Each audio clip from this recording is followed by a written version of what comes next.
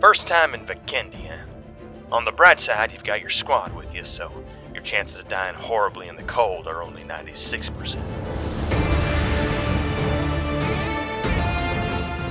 Alright, I'll keep the odds to myself. Just that I've flown scores of you survivors over this island, so if you're open to some advice, maybe it'll help your chances down there. Now, Vikendi's no small island. You got 36 square kilometers to cover. You've got the cement factory, the Cosmodrome, and you might think that dropping into those is a good idea. Well, sure, there's lots of loot. You can drop there if you're looking for a fight, but the odds of your squad dropping into the castle and everyone making it out alive are slim, though I'll admit I've seen it done.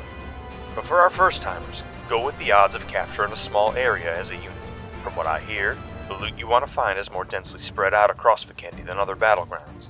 Jump in as one and expand your territory like so. Here, and then here, and here. Even these small towns can get you stocked up for the long fight, and the squads you take down from there can do the rest. Now that don't mean that those small towns are without any danger. On Vikendi here, towns and campsites are all pretty close-knit. Only a few hundred meters separate you from other looters looking for a chicken dinner.